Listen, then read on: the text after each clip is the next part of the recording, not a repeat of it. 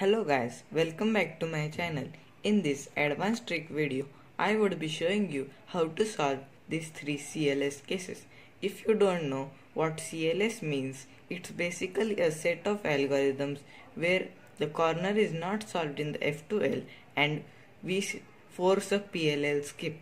For the first case, we have situation like this where everything is solved, just the corner needs to go right here and the bottom color is on the left. To do this CLS case, we do r prime d r u prime r prime d prime r, and that would force a OLL skip. For the second case, we have the white color on front, that is the bottom color. To do this, we have to do this from this angle.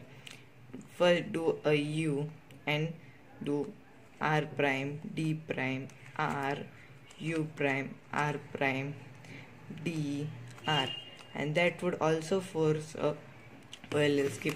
For the third case, when we have the bottom color on the upside, we separate it like this and do r u prime r and just solve this easy F2L case by r u to r prime and insert.